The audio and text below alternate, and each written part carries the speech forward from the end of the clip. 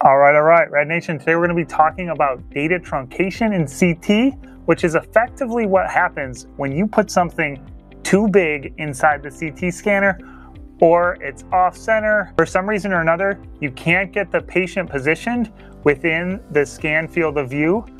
This is the kind of artifacts you can expect and how you can avoid it, as well as how algorithms work to try and improve these artifacts. Coming up here at How Radiology Works. You remember from our pictorial demonstration of a CT scanner, we have our X-ray source.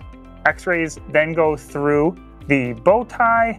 There's a collimator coming down in the Z direction in and out of this plane. Then you can see there's a range right here of X-ray illumination.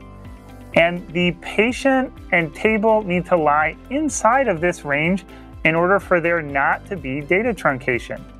If things are lying outside of the region where the X-rays are illuminating, then we're going to be missing that data. So essentially in CT, we're taking the data from all the views. In order to estimate the 3D volume, we use a process called reconstruction. So we're going to talk in just a minute about the steps of that reconstruction process and how they can be affected if our object is too big. In this scenario, the object actually fits within from all the X-ray views. Our object is going to fit within the X-ray field. So in this scenario, there's no data truncation. This is the good scenario, right? This is what our Synogram looks like. This is what the raw data looks like. Again, see our video on filtered back projection if you're not familiar with what the data looks like in CT. And in general, if you look at the data, we're talking in this direction about the detector direction. And then if we look at the detector data for all the views in this direction here, we get something called a Synogram. So in general, the features in the Synogram, if you have one point in the image space, it's going to trace out a sinusoid in this Synogram space. And in this case, there's no data truncation. So all the sinusoids you can see are complete. There's no sinusoids that stop and then essentially we don't have measurements for. So this again is the good case for the data. Again, with the good case, in CT we give things names that make sense, like filtered back projection. We don't try and make up names like they do in MR. But in CT, we go from the data, then we do a filtering. So in that filtering step, we're just performing what we call a high pass filter along the direction of the detector. So you can see in this high pass filter, it essentially is going to make the edges have a bigger contribution.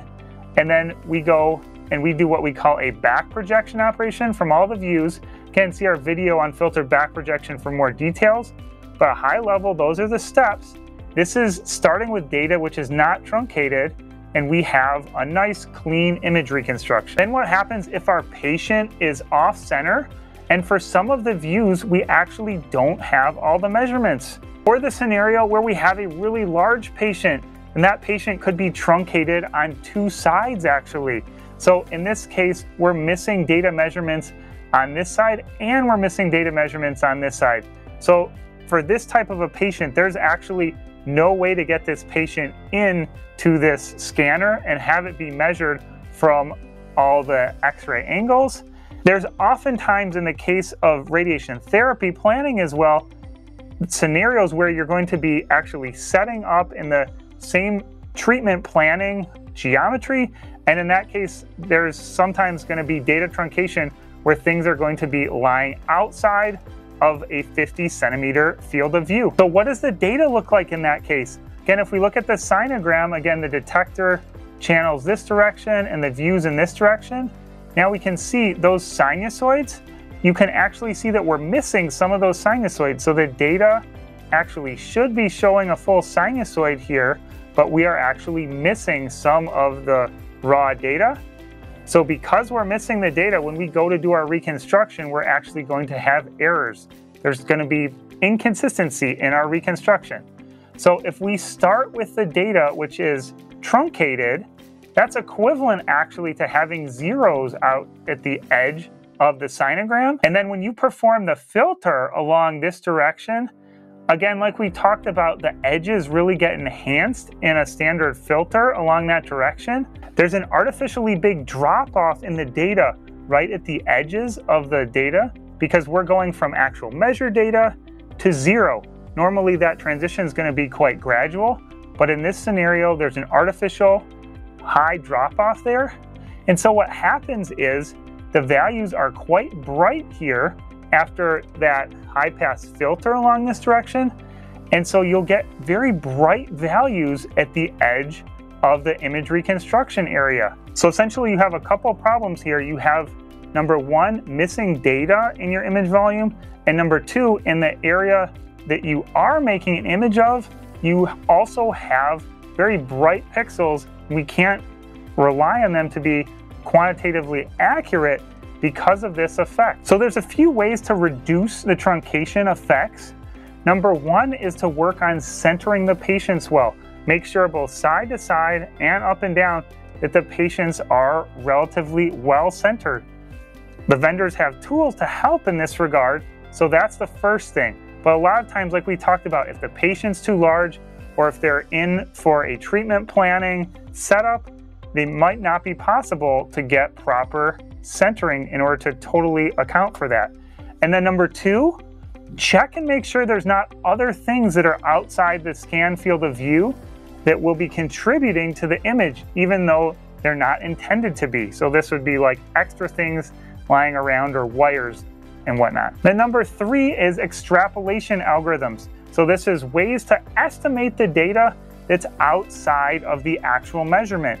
So when we talk about extrapolation, it's never going to be as good as interpolation, where we're actually measuring in between our measurements, but extrapolation is trying to estimate data beyond the region for which we have measurements. There's been a lot of improvements over the years in extrapolation algorithms, and again, these are particularly useful for the case of radiation therapy treatment planning, where the image doesn't have to have the same diagnostic quality, but we do want to have a good representation of the skin line, for instance, as well as the anatomy within for the purposes of radiation therapy treatment planning.